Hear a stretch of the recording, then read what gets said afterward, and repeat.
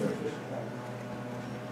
Yeah, it sounds better. they pleasure to have Chuck visiting us and Bud and Brown and other places. I'm used to two right now. Okay, well, thank the organizers. This is always a pleasure to be back in Philadelphia. What I'd like to talk about today is, the title is Columbia Manifolds, Mirrors, and Moduli. It's a summary of joint work over several years with my former students Andrew Carter, Andre Millicent-Stove, and former postdoc Alan Thompson.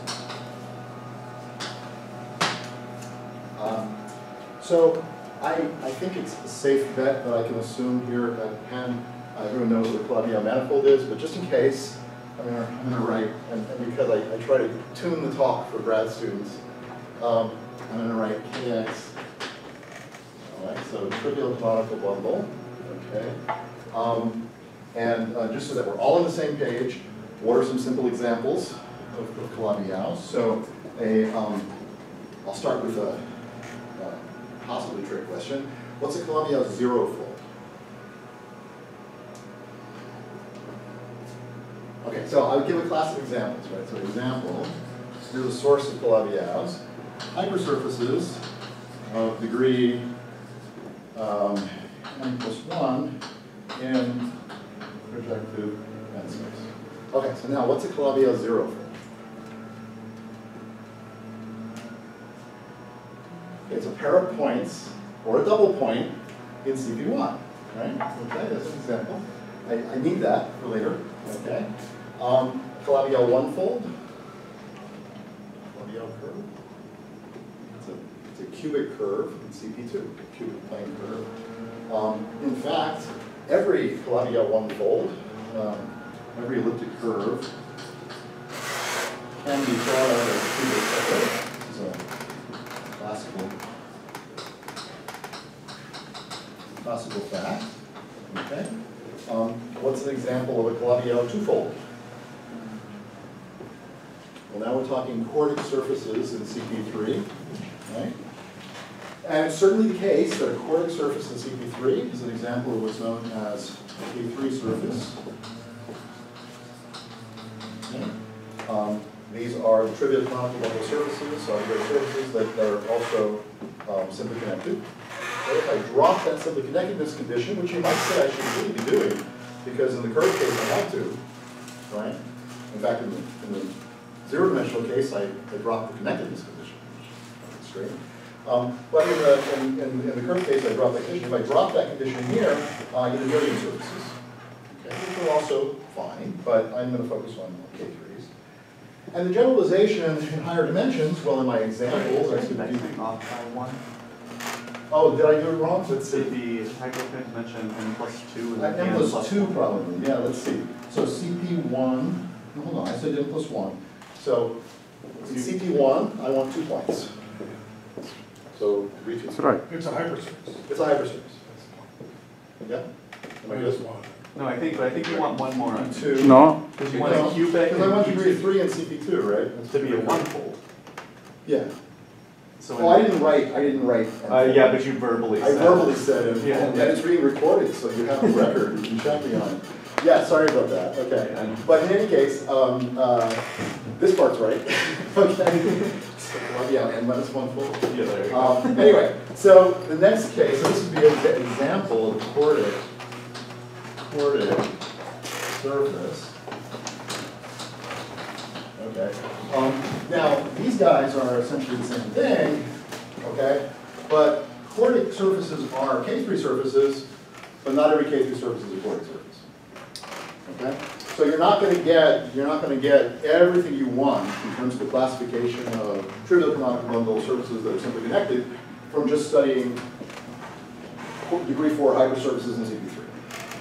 Okay?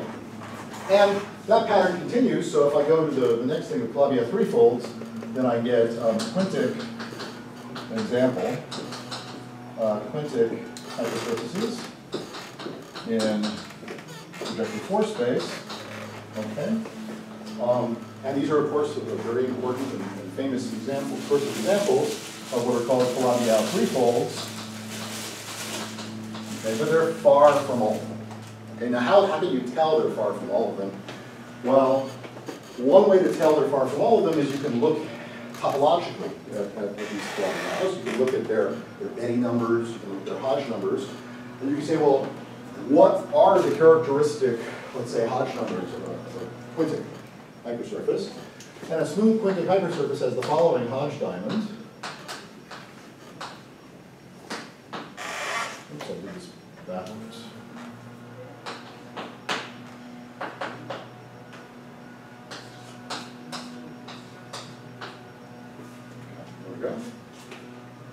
So a quintic hypersurface has the property that its Hodge number H21 is 101.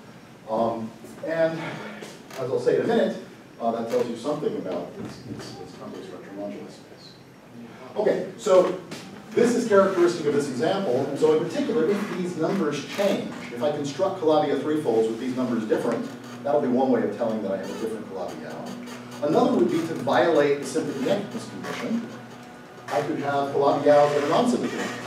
And these play a really important role in certain phenomenology things in physics, in motor string theory, and Antonella and Ron have done a lot of work on those. So that's another way. Oh, and Tony, that's right, our photographer in the back. So, there are ways of assuring oneself, okay, even using topological considerations like this, that one source of examples is not the be all and end all. Okay? Okay. Now, what's the good news here? So the good news comes in two flavors when you're trying to understand Calabi-Yau threefolds and their moduli. There's the local story. So locally, good news is due to Bogomolov, Tian, and Todorov. Okay, and what they tell us is that the complex structure deformations of the Calabi-Yau are unobstructed. So in simple terms, what that's saying is that the cohomological obstruction in Kabir-Spencer theory that could tell you that your dimension of your tangent space to moduli is not what it should be, is gone. That the condition vanishes. So this is great. This means that if you have a smooth Calabi-Yau and you deform its complex structure, you're going to get nearby smooth Calabi-Yaus with the same dimension moduli space. Okay, so there's no craziness happening in the moduli space in that sense. But it's purely a local condition. It's sort of an infinitesimal condition. What about globally? So here, in the case of elliptic curves, I have a really nice moduli space. It's known as the J line, right? I have a nice picture of the upper half plane quotiented by PSL 2Z. This is the J line. P1 J line. Okay, it's got 3 special points, orbital points, 2 points, and it has a cusp at infinity. It's a nice description, very, very nice global description.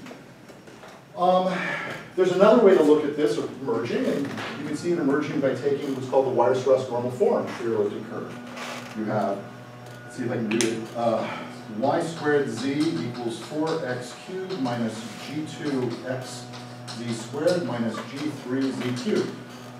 Okay, there's my Weierstrass normal form. And then I can look at the deformation parameters in my defining equation, my special 2-parameter family of cubics, and I have an automorphic form, or in this case a modular form theoretic interpretation of these guys. They're built out of isosceles. Okay? So you see a nice connection between sort of the algebraic story and what I'll call the transcendental story. Okay? And the connection is the theory of elliptic functions. Classical marginal functions. So you want to have some handle on a global generalization, and for Calabi-Yau threefolds, the best we've got is a result of Vivek, okay, which is that we have a coarse moduli space for polarized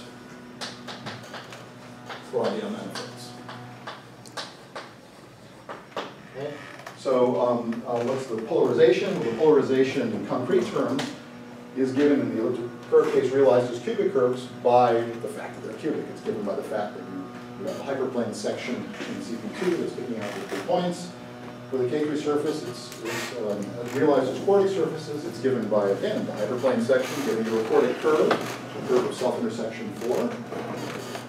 And then for Calabi-Yau threefolds, the realized as quintics, the same thing. But this notion of a polarization is much more general. So you can define it in terms of suitably ample line bundles, and I won't formalize this here because I really don't need it, but the notion is that subject to the right hypotheses on your Calabi-Yaus, you're going to get a well-defined course of model space. And that's the most you can really hope for, okay? Because that's really what you're getting from the lower dimensional stream. All right. But there's also more news. You can call this good news or bad news, depending who you are. And the more news comes from physics. Okay, so what does physics tell us? Well, string theoretic physics tells us that our approach to Calabi-Yau manifolds, thinking of them as a generalization of elliptic curves and K3s, is perhaps a little short-sighted. Okay? Because what physicists tell us is that to a Calabi-Yau X, there should be associated a partner Calabi-Yau X check. Okay? And if these happen to be Calabi-Yau threefolds, they say that the Hodge numbers, H21 of X and H11 of X, which are the only Hodge numbers here that would matter stuff inside this diamond, these are the H21 and these are the H11, are equal to, respectively, H11 of X check and H21 of X check. Now, on its face, this is a ridiculous statement. Okay? First of all, you're saying that given one Calabi-Yau manifold, there exists another Calabi-Yau manifold. Okay. Well, I haven't told you how to give the first Calabi-Yau manifold. I haven't told you that it's a quintic. I haven't told you that it's cut out by some determinantal condition. I haven't told you how to find it. But you're telling me, however I tell you how to find it, whatever recipe I give, there must be some mirror recipe for X check. Moreover, it's saying that the thing that captures complex structure deformations of your Calabi-Yau threefold, X, is identified somehow with the thing that tells you about the size of the Kähler cone. In other words, it's telling you the ridiculous statement that the complex structure moduli of one Calabi-Yau are going to be related to the symplectic moduli of the mirror Calabi-Yau. So not only does it tell you not only does it not tell you how to construct the mirror, it tells you that the mirror is going to have these magical dual kind of properties. Okay, so it's more news. Okay, whether it's good or bad is up to you. It's unavoidable. There's really no way to study nowadays moduli and geometry of Calabi-Yau threefolds without referencing this kind of conjecture. Now, of course, the physicists gave us this conjecture, and this is just a shadow of what they're really giving us. This is a consequence of the kind of conjecture that they formulated in physical terms. And it was up to mathematicians to reformulate it in terms that we were maybe a little happier with. So there were many attempts to do this, and most of these attempts were dependent upon some specific presentation of the Calabi-Yau threefold. You could do this combinatorially by thinking of your Calabi-Yau threefold as actually sitting as a hypersurface in not just a projective space, but let's say in a toric variety. Okay? You could boost that to complete intersections in toric varieties with certain nice properties. And then you could deduce the theorem that tells you how to pass from X to X check, and for that matter, the theorem that checks the Hodge number duality by using combinatorics. Okay? So this was certainly done in the early days. On the other hand, it's not really a fundamental reformulation in mathematical terms because it's dependent upon a construction. Okay? So the best bet for a sort of abstract mathematical formulation of what this conjecture should really be about is due to Maxim Kontsevich.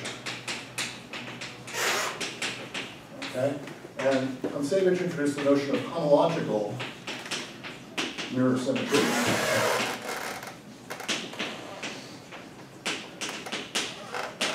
Okay?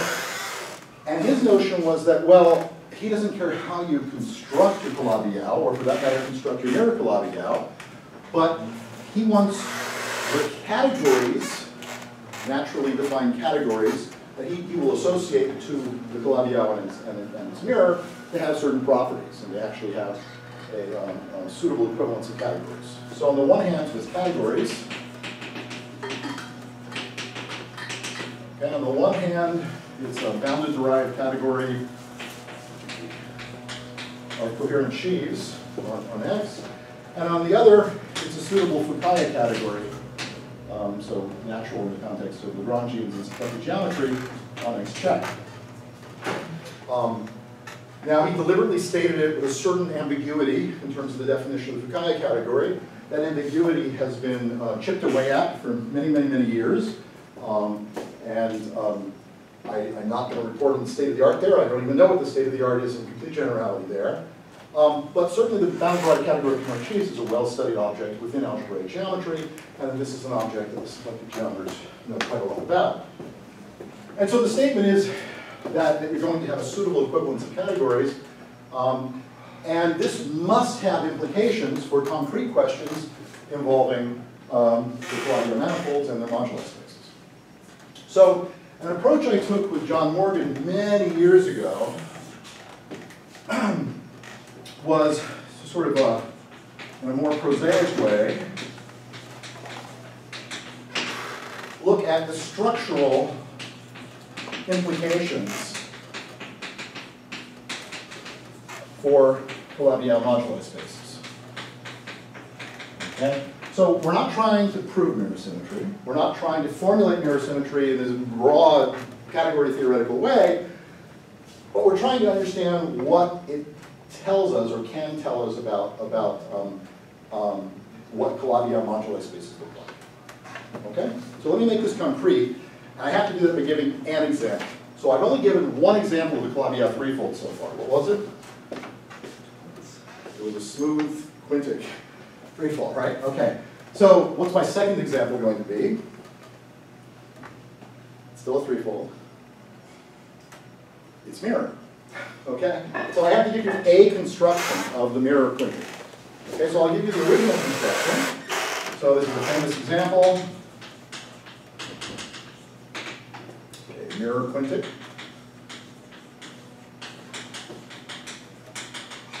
So this is going to be the example that was first introduced by Green and Plesser, motivated by considerations of conformal field theory. It's also the example that Candelas-Veloso, Green, and Parks analyzed in great detail in their famous paper, which made predictions about curve counts on the quintic. And here's the basic construction. So you start with, well, x, or an example of an x. So you start with the quintic. So I'm going to take the sum I equals 0 to 4, xi to the 5th. Okay, well, there we go. This is a Fermat quintic. I set this equal to 0. But that's not quite right, okay? Because if you look at this Hodge diamond, okay, this is the Hodge diamond for the quintic. What's the Hodge diamond for the mirror quintic? Well, it's going to flip along one of these diagonals, so it's going to be 101. Now that means the H21 value, which remember is going to be our, by Bogomolov Todorov, is going to be the dimension of our moduli space, complex structures, is 1. Okay? So in some sense, we should be a little more ambitious. Instead of trying to construct a single Calabi-Yau threefold, let's construct a one-parameter family of Calabi-Yau threefolds. Okay? So you do this by starting with a one-parameter family of quintics, but a highly symmetric. Okay? So this is this highly symmetric Fermat quintic, and I put t designation parameter, or if you prefer mu times this plus mu times that, times a product I equal 1 to 4 of xi. Okay, so this is just a union of hyperplanes. Okay, this is sort of the maximal degeneracy point that physicists say we should be including in our moduli space when we study their symmetry. And t is a parameter that is telling you how far or close to you are to the maximal terms. All right, but this is still a family of quintics, generically smooth. So it's useless. We're done. Like, no, we can't do it. End of story. No. So, motivated by Kepler models in conformal field theory, Green and Plesser said what we should really do is quotient this by the following group. Z5z cubed. Now, okay, the obvious thing to do is to consider fifth roots of unity acting on the xi's, and then you have a z5z equal to fifth.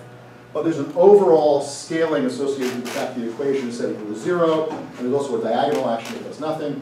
So you're left with this z5z cubed. And what this produces after resolution, and rapidly resolve, and Crepin resolution. So the Crepin resolution, so Crepin means the opposite of discrepant. Anyway, Crepin is telling you that the structure of the canonical bundle is going to remain unchanged, and in particular, still be trivial. There are choices hidden here, in the choice of resolution, but they're not going to matter for us. Okay? So you Crepin resolve, and you get a Calabi-Yau threefold family, which has H21 equal 1, and H11 equal 101. And where does that 101 come from? Well, from all this blowing up here. Okay? So you started out with something which had H11 equal 1, but when you quotient and resolve, you get this much higher. Okay, but we were interested in the structural implications, right? So we want one example of the family of Calabi-Yau threefolds with H21 equal 1, so we can look at the global structure of its moduli space. So here's our one example. What is the global structure of the moduli space? Well, it turns out to be P1 minus 3 points. Okay? It's not quite parameters by T. It's like a fifth power we have to worry about in terms of T, but I won't worry too much about that. These 3 points are the points that do not support they do not support, well, off these 3 points, all of the fibers over this P1 minus 3 points are smooth Calabi-Yau threefolds with H21 equal 1. Okay? Over the 3 points, we have special behavior. So over one of them, we have what's called maximal unipotent monodromy. Okay? Over the next one, you have what's called sometimes conifold monodromy, or unipotent of rank 1. And over the last one, well, you have order 5.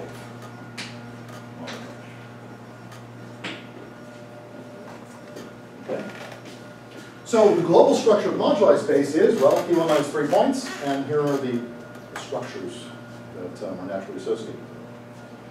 So once you see this example, and the physicists being who they are generated many, many more examples using a variety of tricks, especially realizations as hypersurfaces and configured sections and toric varieties. Is that T equals 0, 1, and infinity? Those 3 points? Yeah, it's going to be depending on the normalization. Yeah, 0, 1, and infinity. So what actually happens here is that it's the T to the fifth root, right? Because here, the fifth roots of unity are all going to be collapsed down to a single point, and that's the conifold point here. We have a point here, which is the Fermat guy. It's the one that becomes order 5, right? And then the maximal degeneracy becomes maximal unipotent. Okay, so what you do then is you say, well, wait a minute, maybe we can generalize this example, and for that you want to make sure that there are other examples that are similar to it.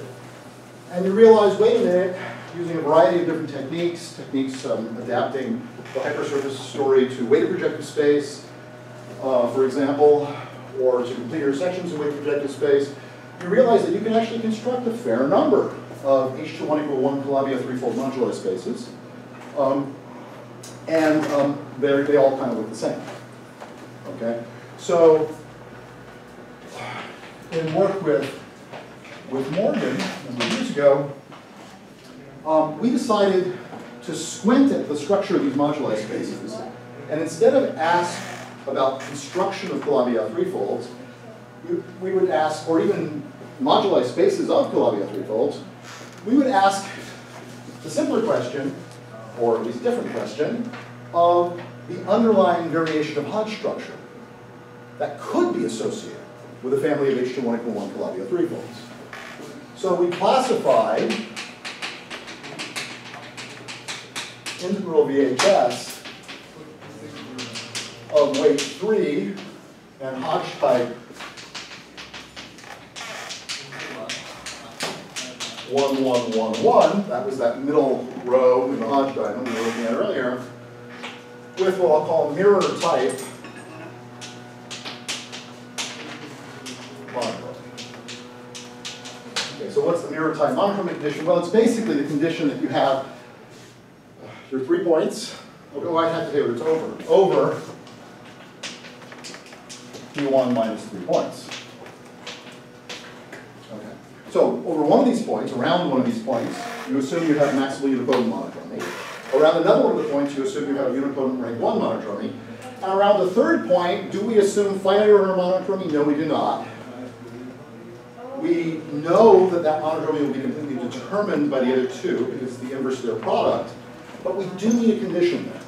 Okay, and the condition that we need there is from the so-called monodromy theorem in algebraic geometry, which says that the monodromy must be quasi-unipotent. Okay, so we just impose here the quasi-unipotency condition. It doesn't force finite order, except in certain examples. Okay? All right, so you do this classification, okay, and you say, well, what comes out of it? Well, first of all, it's a finite classification. Yes? Say that one more time. The third point, you're not. The third point is quasi-unipotent. That's imposed. So the first two, one of them is. Maximally unipotent. One of them is conifold, so. Maximally unipotent means single 4x4 Julia block. Yeah, the biggest possible. These are 4x4 matrices. These are 4x4 matrices, yes. Because 1, 1, 1, 1. So that's one Julia block. The other one is a 2x2 and 2 unipotent of rank 1, that's right. So 2 steps down. That's what you would have in a conic. Correct. So you keep that. And the third one, I can't say I don't do anything, because if I don't do anything, I don't get finite classification. If I do something, okay, it has to be compatible with coming from geometry, and so the condition that we do impose is quasi-unipotency. And then, by a result of Deligne, we know that this will have a finite number of solutions, a finite number of variations of Hodge structure. Okay? Deligne's result is actually more general. If I did more than 3 points, but I fixed their positions, Deligne's result would also apply. But if I have 4 points, he doesn't tell me what cross ratios to pick. So it doesn't quite work. But for the purposes of 3 points, it's a robust way to say, hey, we have a finite potential for a finite classification, and then we're going to just classify it. Okay. So what kind of answers do we get? Well, on the level of RVHS, or if you equivalently want to say Picard-Fuchs, or Picard-Fuchs ODEs, okay, if this came from geometry, it would correspond to the operators that violate the periods of the holomorphic freeform. Okay? You get 14 classes.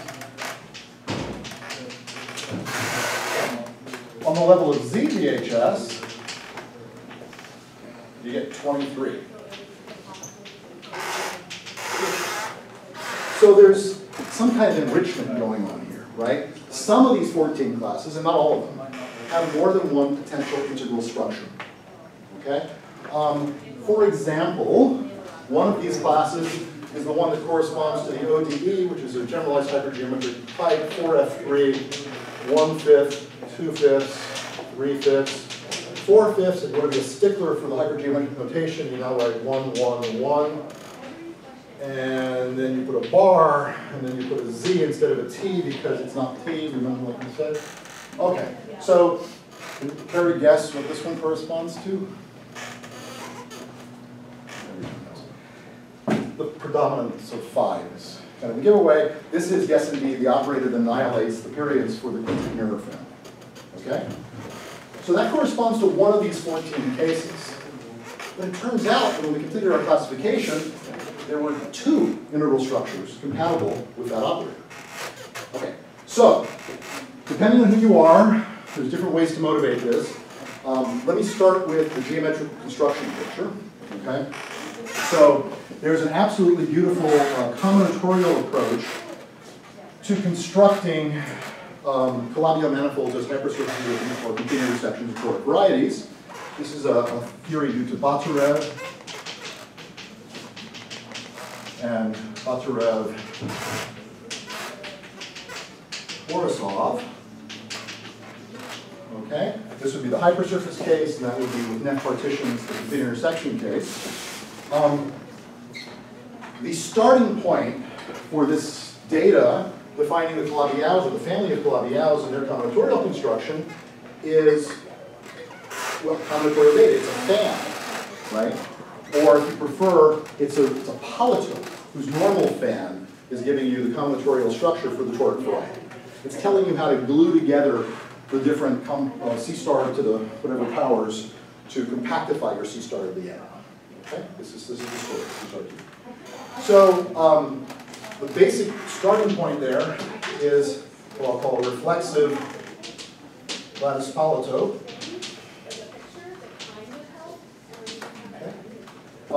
And this reflexive lattice polytope, which for the hypersurface case is going to sit in a space of dimension equal to the ambient space, so it'll be four-dimensional, okay? It has a vertex set among z to the 4 sitting in R4, okay? It's reflexive because there's a polar duality of polytopes where you basically have a normalized equation for the facets, the hyperplanes containing the facets of your polytope, set them equal to -1. Read off the coefficients, and those are integers, and you feed them in to the dual. So each facet defines a dual vertex. You do this for the whole polytope, and you get a dual polytope. Okay, so this polar duality gives you a way of relating this to this. And being reflexive says that it's an invertible process. And as you might expect, the toric variety associated with this guy and the toric variety associated with this guy then become the nice homes for the anticanonical hypersurfaces that are your Calabi-Yau families. So you're going to have your X sitting in there, and you're going to have your X check sitting in there. Okay? And the combinatorics of these polytopes allows you to even produce the Hodge numbers, even describe the Hodge numbers for these hypersurfaces. So if you do this, in the case of four-dimensional reflexive polytopes, so the hypersurfaces in Gorenstein toric Fano fourfolds, you can ask how many of them give rise to mirror pairs where one of them has H2 1 equal 1, or for that matter, H1 1 equal 1. Okay, same thing, they're pairs. And it turns out what you get are the quintic, a polytope corresponding to the quintic, so projective space, and its polar, okay, so its mirror. The sextic in weighted projective space, the octic in weighted projective space, the dectic in weighted projective space, and one more simplex, which is the quintic twin. Okay? It's the one that was missing. It gives rise to the integral VHS that also has this ODE, but a different integral structure. Okay, that's one way to think of it. Another way to think of this alternate integral structure is go back to the original Green and Plesser construction, and you can find this example in the original Green and Plesser paper if you look hard enough. They tabulate the actions of the Z mod 5Z cube on quintics, and they make a point of pointing out that there is a 21-dimensional sublocus of the 101-dimensional space of quintics on which the action trivializes a little bit, in the sense that an internal Z mod 5Z inside this product, I forget how it's defined because it's defined in sequential powers of fifth roots of unity, acts trivially. No, I'm sorry, acts fixed point free. Thank you. Okay, it acts fixed point free. In other words, you quotient first on that 21-dimensional family by this fixed point free action, and now you have a 21-dimensional family of Calabi-Yau threefolds whose fundamental group is Z mod 5Z. It's the mirror of that family.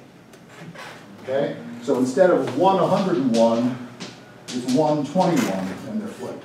And that's the one that's being realized by this alternate integral structure. Okay, so I hope I've convinced you that there's something non-trivial going on here, and yet the global structure of the moduli space in all of these examples is P1 minus 3 points. Okay? What's different is the properties of, if you prefer the Hodge bundle, or the properties of the local system of rank 4 that we're considering with non-trivial monodromies on P1 minus 3 points. Okay. Now, you can ask the geometric realization question. I've given it for the quintic mirror and the quintic twin mirror, right? You could ask for all 23 of these, or at least all 14 of these, for a geometric realization. Okay, because John and I classified these things as variations of Hodge structure. We didn't classify them as geometries, right? If you ask for geometric realization, the logical thing to do first is to go to the biggest source of examples. And the biggest source of examples at the time, and still, is the Botzarev and Botzarev-Borisov construction. So, what of course we did was to go look at those reflexive polytopes in dimension 4. They're classified, there's more than 400 million of them. And you run a computer search, and you try to find examples that realize everything we're after. It turned out to be slightly easier to take weighted projective hypersurfaces and complete intersections and modify them a little bit to make everything work. And with much effort, because one of these 14 cases was very subtle and was not really resolved until much more recently by work I did with my postdocs and students, with much effort, you can show that you either get them spot on, meaning the generic anticanonical hypersurface or generic net partition is exactly the Calabi-Yau you're after, or you can find some sublocus in moduli where the Calabi-Yau becomes singular, and then you have what's called a geometric transition to the Calabi-Yau of the type you're after. Now, I lie a little bit because in that 14th case, our realization in the end was as a variation of Hodge structure coming from the mixed Hodge structure. It was coming from, there was a pure VHS that we could derive from the mixed Hodge structure for a two-nodal family, so generically two nodes, Q factorial, Calabi-Yau threefolds. So they're not quite what we ordered. They're not generically smooth. If you do a small resolution, they're not projective. So there's a lot of problems with trying to interpret this literally as smooth Calabi-Yaus. But a moral message from this is that maybe, just maybe, we shouldn't be so picky. Okay, the minimal model program doesn't actually tell us we should always expect to get something smooth. All right. You think in your 400 million there might be a better one to use? Pardon? Well, you said there were 400 million different tables. I know, but the only ones, the only thing will be 5 gave rise to the H21 equal 1 spot on. And those are the ones I listed. Quintic, sextic, octic, dectic, and quintic twin. Quintic twin? That's the one I said with the 21-dimensional subfamily of quintics with the freezing on 5Z action. Or you can see it lattice theoretically as that 5th case. It's still a simplex, but there's an index 5 sublattice game going on. So, yeah. Anyway, so that's all described in my old paper with Morgan. So you're saying that the other 18 cases, whatever, were not among the 500,000? No. What I'm saying is there were a handful where you had to work a little harder. So for the 14, let's forget the 23 for the moment. Let's just focus on the 14. For the 14, with suitable modifications to hypersurfaces and complete intersections of weighted projective space, meaning sometimes you had to modify the weighted projective space polytope to be reflexive, you could realize 13 of the 14 using the Botzarev or Botzarev-Borisov construction. If you just look at the website, they just, you just Yeah. how many they have with H11 equals to 1? Yeah, that's fine. That's fine. But the 14th case you couldn't. The 14th case was actually the 12th roots of unity case. And although one side makes perfectly good sense, the mirror side gives you H21 equal 3. And in order to go to the sublocus where you get the correct series, hypergeometric series for the period, the thing that would be annihilated by the appropriate 4F3 equation, you have to go to a locus that's deep inside the discriminant locus for the Calabi-Yaus. And even after applying Kalamata, getting a partial prevalent desingularization, you're still left with a pair of nodes, and we proved it's Q factorial. So there's no birational, the equivalent family to that family that can realize this is a family of smooth Calabi-Yau threefolds. that doesn't mean that there isn't somewhere out there a family of smooth Calabi-Yau threefolds that will realize the 14th case is spot on. But I don't know of any such case. All right, so, but look, I mean, there's something profoundly unsatisfactory about this approach. Now, you have to think about it a little bit to realize why you should be upset. But the quintic and quintic mirror is a good example, okay? So, you know, I can write this ODE down and say it's characteristic of one of those 14 classes in the classification. But how do I go from that to the family of quintic mirror Calabi-Yaus? Well, you notice all these 5s, and you say, oh, the answer should be the mirror to the quintic family. Okay, at this point, as mathematicians, we should be really upset, because we did a classification that had nothing to do with mirror symmetry other than the inspiration that we should impose these monotropy conditions. It certainly didn't specify a method of construction. And then we get an answer and we say, oh yes, of course, this is the mirror quintic family because of these 5. That's ridiculous. We should have an intrinsic way of constructing from nothing but the data of the VHS a family of Calabi-Yau threefolds that realizes this. We shouldn't say, oh, that reminds me of the quintic family and plug into a mirror construction. Okay? So it's a very important philosophical point, and it has implications mathematically. All right. So a better way, right, would be to construct the CY3 families directly from the VHS data. Okay?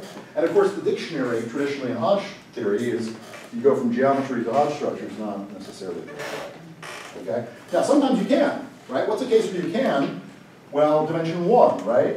If you have an elliptic curve. Well, elliptic curve can be presented as C quotiented by 1 sum of tau. But not normalize these and say pi 1 and pi 2 or something, okay? So this is starting from the Hodge theoretic data of the period ratio and giving you the elliptic curve. Okay?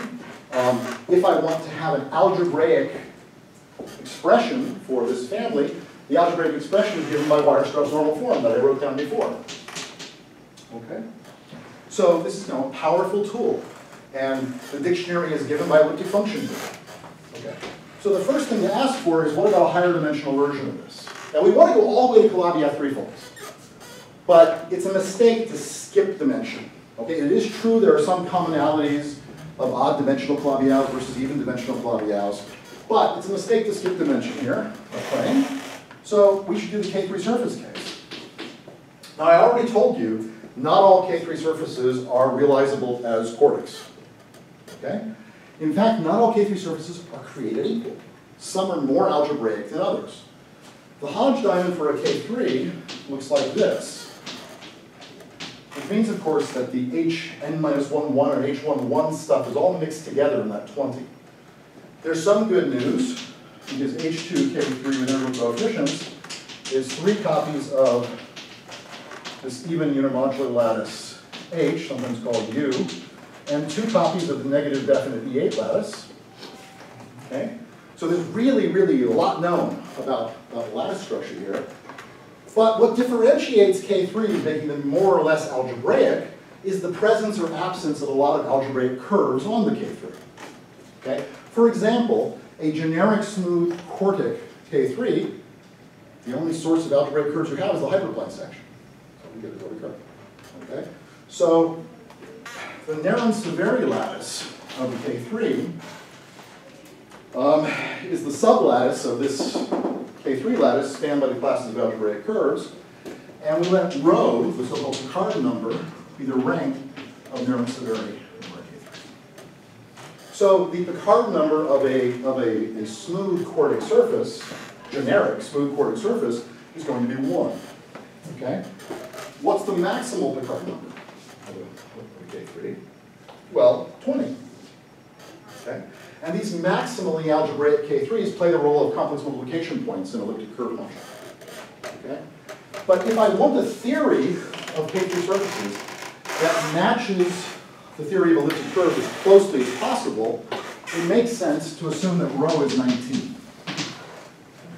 Because then the dimension of the moduli space, okay, of, I need a name for this. Let's let L be the generic Nernst-Severi lattice, of L polarized K3s is equal to 20 minus rho, and 20 minus rho is equal to 1.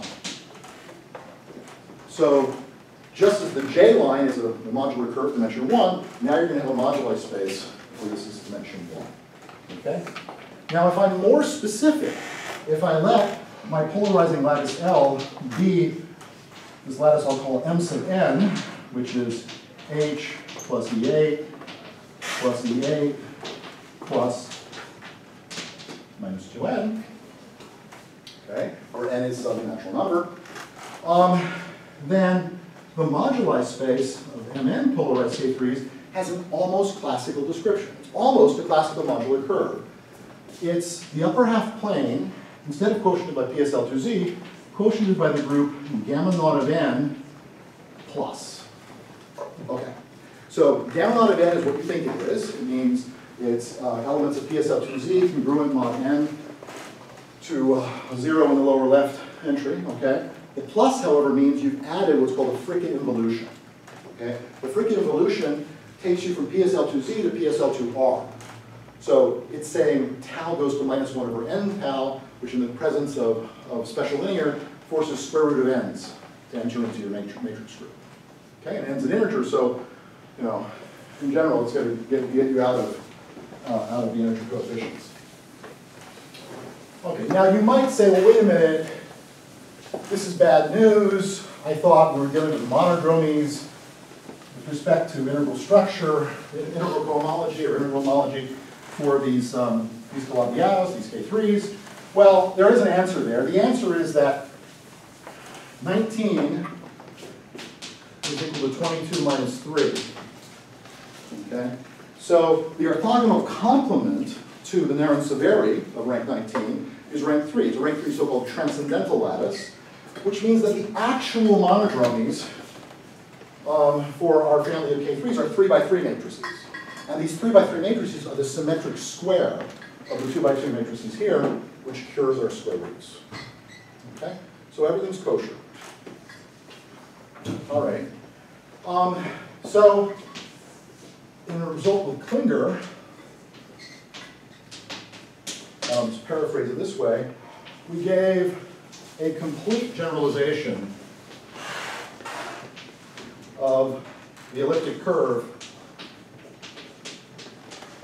algebraic transcendental dictionary for all Mn polarized K3 surfaces. Okay, so all K3 surfaces that have this lattice Mn contained in their Nernst-Severi. This included a normal form,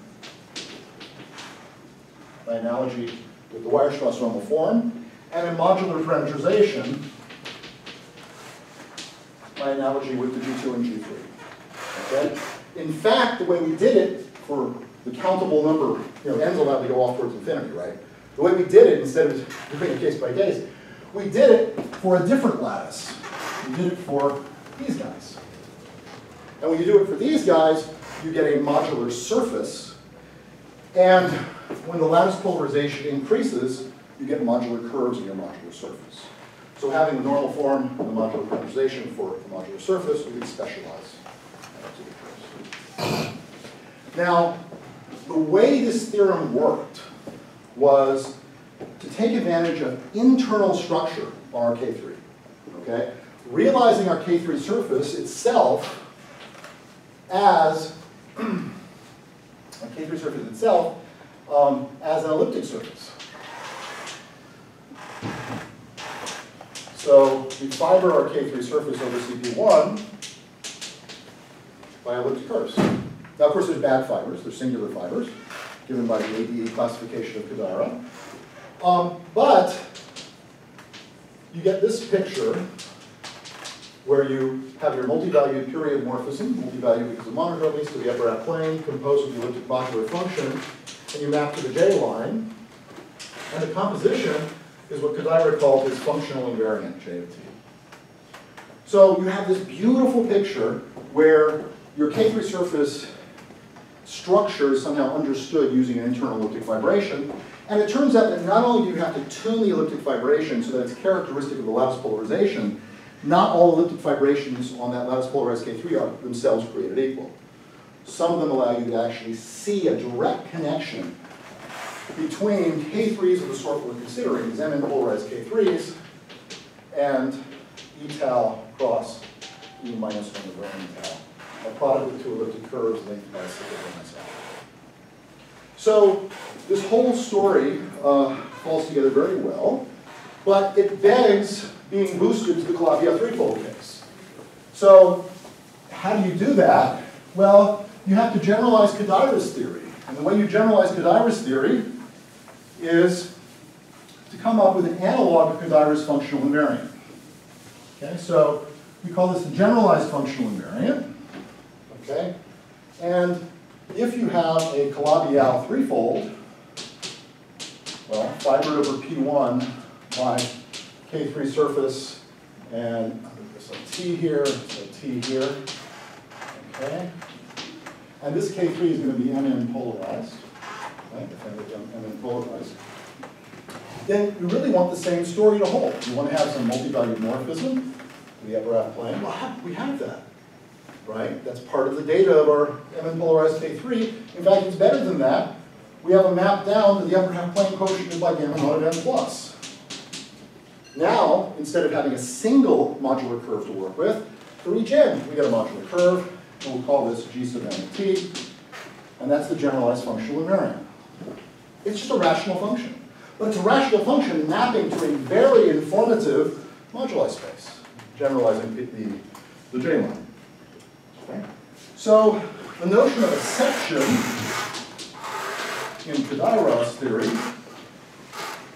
corresponds in our theory to what's called an L-polarized, or MN, I'll say, polarized family of K3 surfaces.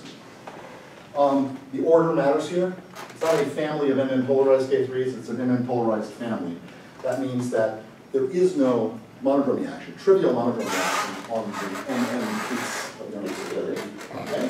So all that we're dealing with is transcendental stuff.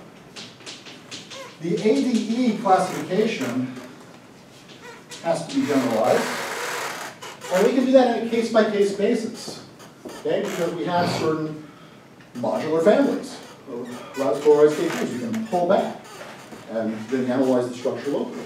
So this is a case-by-case analog for each NN, okay? And you have the notion of minimal resolution, okay, of your singularities for elliptic surfaces. It's not quite the same thing as the minimal model program adapted to surfaces, but if you study the theory, you know. And that corresponds in our case to applying the minimal model program. Okay, for threefolds. So, by using Hodge theory to constrain the geometry, we get the following result. Theorem. Sorry, let me around. Okay. The demonstrator for 2 and I is a smooth Calabi-Yau threefold fibered non-isotrivially by MN polarized K3 surfaces. Then there's constraints on N.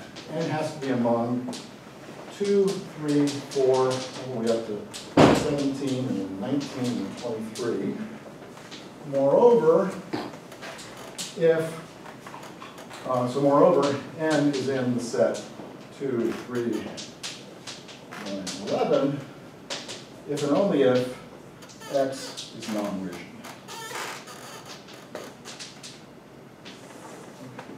So using this, which came from Hodge theory and then some results of Eskin, Muller, Zorich, and Kontsevich, adapted to our setting, we were able to use Hodge to constrain the geometry and then go case by case for each of these MNs, models for each, and obtain a complete birational classification of these Calabi threefolds that are fibered by MN polarized K3s. Okay, so I would argue that this is the first Hodge theoretically motivated birational classification of the class of Calabi threefolds. Okay. And of course, if there is any justice, this hard work will be rewarded with some insight into mirror symmetry. And indeed it is. So, in related work, with Harder and Thompson, we proposed an answer to an old conjecture, or not conjecture, an old question of André Thierry. So, a Calabi manifold X is supposed to have a mirror, but it's also the case that a sort of quasi-Fano, so quasi-Fano threefold, one, with smooth anticanonical K3 has a mirror. Now this mirror is not, it's still a pair, but it's not the same thing anymore. It's now a Landau-Ginzburg model, X1, W1. Okay? The fibers of this Landau-Ginzburg model are going to be compact K3 surfaces, although not S. In fact, they're going to be S mirror. If I have two of these, Y2S, X2, W2, Y1S is mirrored to X1W1, Y2S is mirrored to X2W2. Suppose that they intersect on S and they smooth to form X check. Turing's question was, what is the relationship between the mirror and the mirrors of these two pieces? And the answer, which we give in our conjecture, is that you have to glue. That you literally glue the two Landau-Ginzburg models, treat them each as K3 fibrations, where the K3 fiber is of S type, and they form a vibration structure by S hat K3s on the X. In other words, K3 vibrations are mirror to Turing degenerations. Okay? And you ask what this result tells you?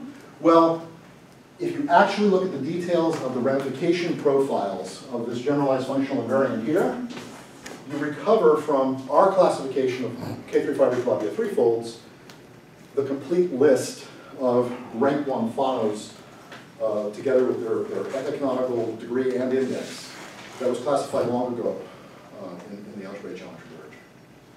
So I would argue that this is one of the few cases where you actually have a threefold classification problem on one side and a threefold classification problem on the other side, speaking to each other directly using mirror symmetry. Thank you.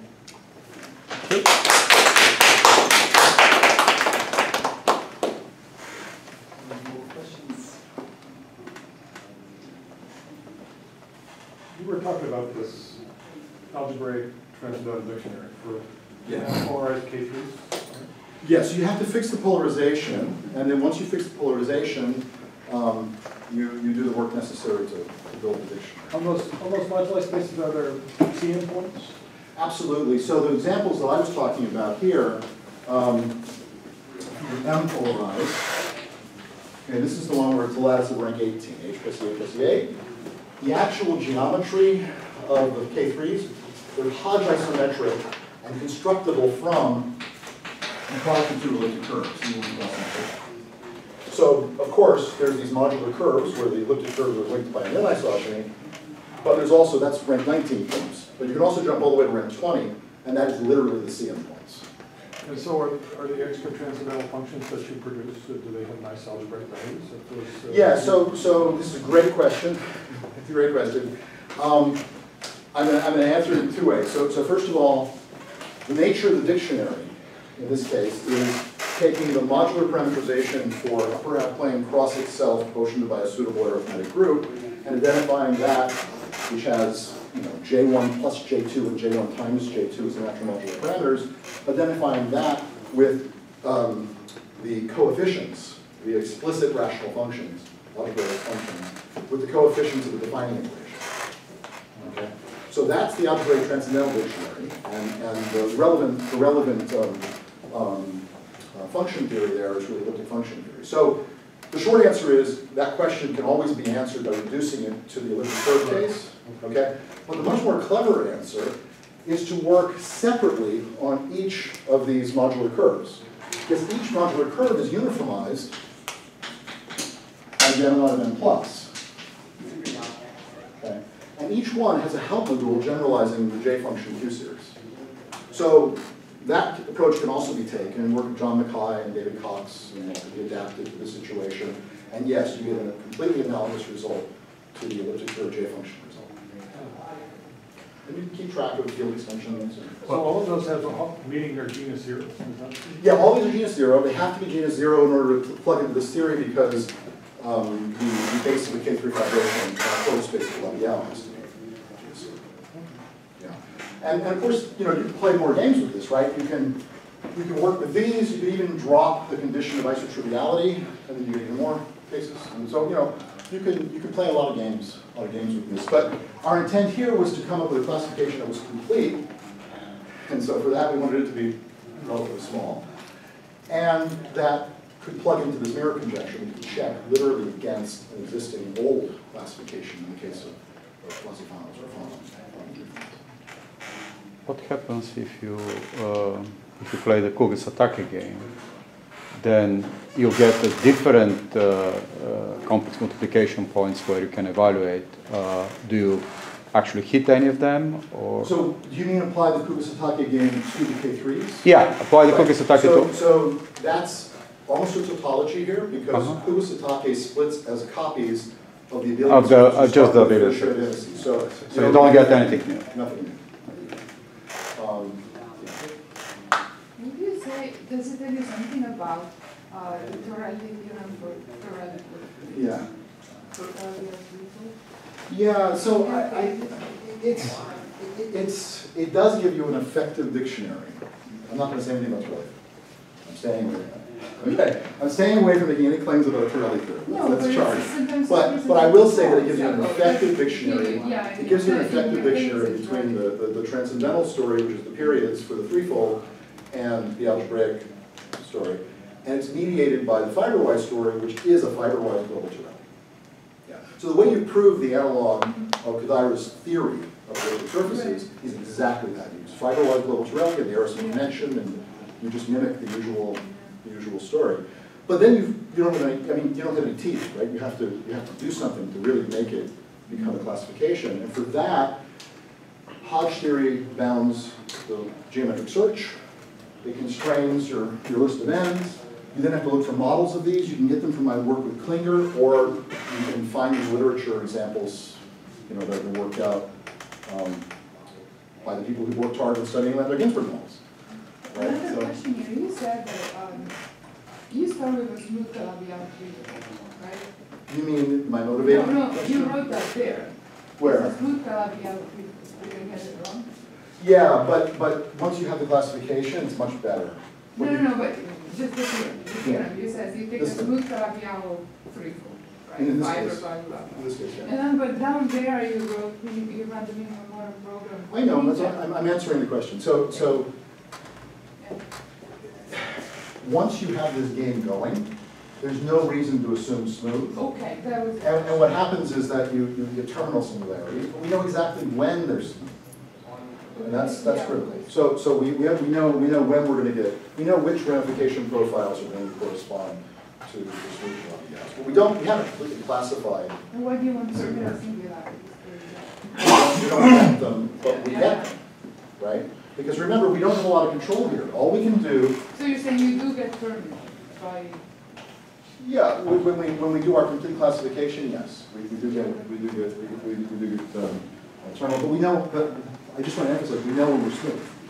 Yeah. So that, yeah. So I mean, this is not a program I would want to run for arbitrary lattice polarized K3s. Okay, let's put it that way. The theory we laid out applies. Okay? Okay?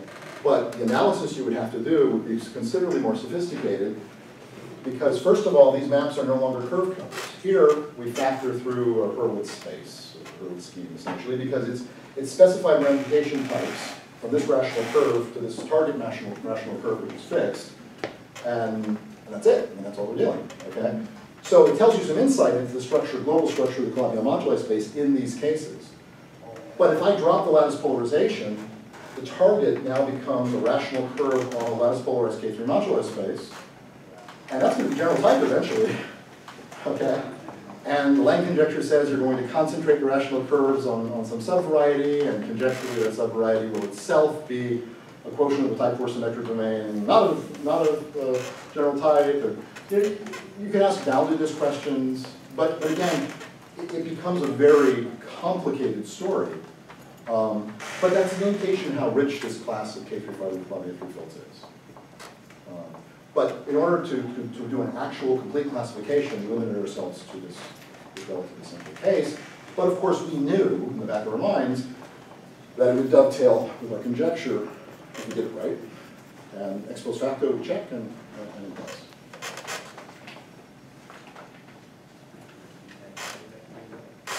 So much can you say about the modular spaces?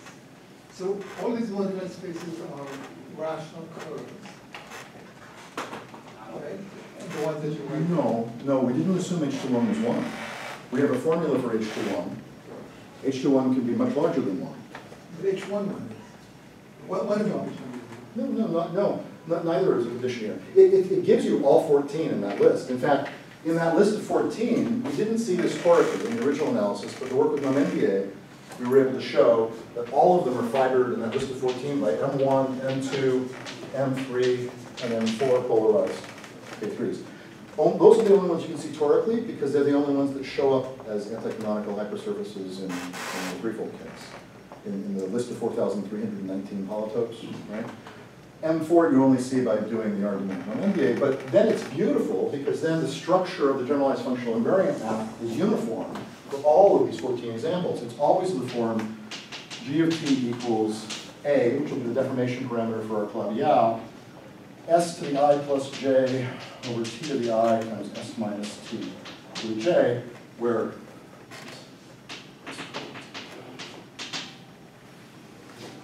so here's your rational function, and the parameter for the one parameter family of Calabi-Yaus in the list of 14 is just scaling your rational. It's always the affine line? Always. So there's only one point of infinity that you're reading. No, there are other bad points, right? But they're the 3 points. It's always the 3 points. These 3 points are values of A? Yeah, values of A. What It's else? the same 3 points we always knew about, right? The maximum unipotent monodromy, the conifold, and one infinity, the quasi-unipotent. And you see this very simply because, in effect, what happens is you're branched over 3 points and one extra point. And that one extra point can slam into 3 points. Those 3 points for a given Calabi-Yau, it's 5 or Yeah. P1, with those 3 points being the special points. Mm-hmm. That's right. And now But you now can you refer- modulate all those Calabi-Yaus. Right, I understand. So there's the difference between the internal fibration and the moduli space of the threefold. And I'm asking about the moduli space of 3. And what I'm saying is the moduli space of the threefold is exactly what it was, right?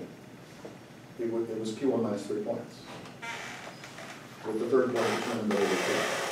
And it still is. It's just derivative. So you have in effect, in each of these, what characterizes M1 through M4 among all the MNs is that they are the ones where you're not only genus 0, but you have exactly 3 special points. M1 has 2, 3 infinity, just like the J line. M2 has, I think, 2, 4 infinity. M3, I believe, is 2, 6 infinity. And I think M4 is 2 infinity infinity. And that's it. So that's the orbit curve structure of the target. And then you have this family of rational functions mapping to it. So this is a completely uniform geometrical construction of the families of the 14 mirror families. It's just,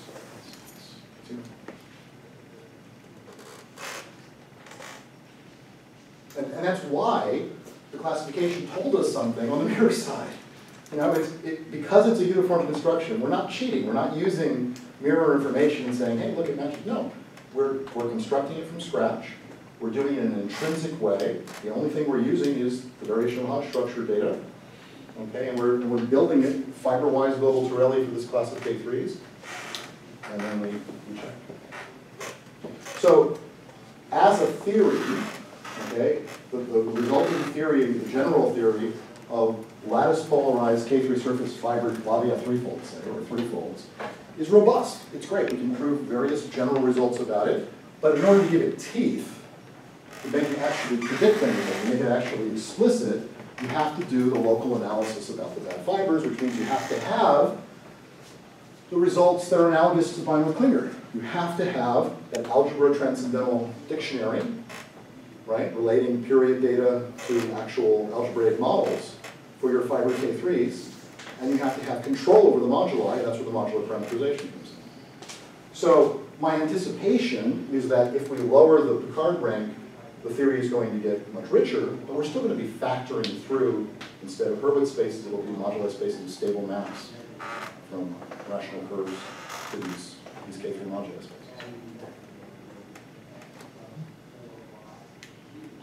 The moduli spaces that you're making are coarse moduli spaces. Yeah, of course. Now, can you add more structure and make them fun? I don't think so, because you can't even do that for the K3s. The K3s have, I mean, what makes the K3s work so well is that this is just the example of MM polarization, but in complete generality, you have a type 4 symmetric domain, so it's L polarized, type 4 symmetric domain quotiented by an arithmetic group, and the arithmetic group is O plus of the integral transcendental lattice, associated to L. Okay, so the transcendental lattice is the orthogonal complement in the K3 lattice of the norm severity lattice. So you fix that L polarization, it's really L perp of the K3 lattice. That's why in the rank 19 case we were really getting 3x3 matrices, if you want integral matrices. And that's the group that's acting naturally on this type 4 symmetric domain. Beautiful story, you know, it does it, okay? But even there, you're just going to coarse moduli space. You don't get a fine matrix. So you can't take some system of congruent subgroups of that kind of orthogonal group? You can try, but you know, what does it really mean, right? So, yeah, right. So, the sub, if you're doing, so I can give you some words on this. If what you're doing is looking at sublattice structure, well, then you have an interpretation of these as coming from algebraic curves. Okay? But I think what you're after really is substructure in the transcendental lattice. So then what you're doing is you're doing some kind of a marking on these transcendental 2 cycles. And it's not entirely clear to me what that should correspond to.